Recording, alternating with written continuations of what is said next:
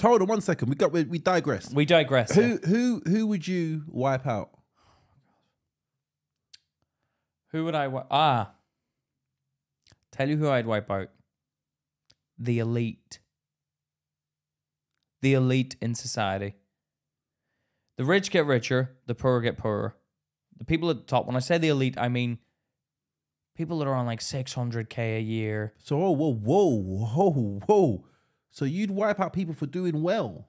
Yeah, because I'm envious. Do you know the difference between envy and jealousy?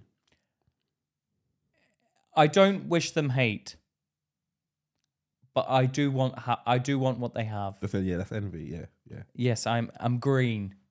I'm green at the tip. With envy.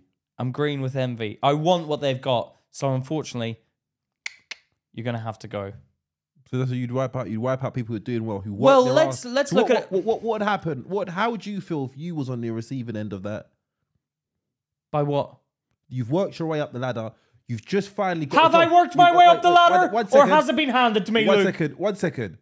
You work your way up the ladder, and then you finally get on the rung, and someone says, "You know what? 600K a year."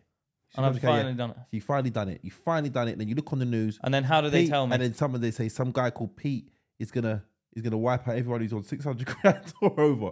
How would you feel? How are they gonna wipe me out? I don't know. You just done a gun sign, so they're gonna shoot you. Right, they're gonna shoot me. I'll hire a hitman to take him out, and I'll give him a year's salary. This guy, okay, you give him a year's salary to the hitman. I'll give him 600 grand to this hitman. I'll be like, this guy's gonna kill me. Take him out before he gets me. And are you going to give him how much? A year's salary. Which should be 600 grand. 600 grand. So he's going to die too. What? Why is he going to die? Because then you just put him on the list. You just put him on the list.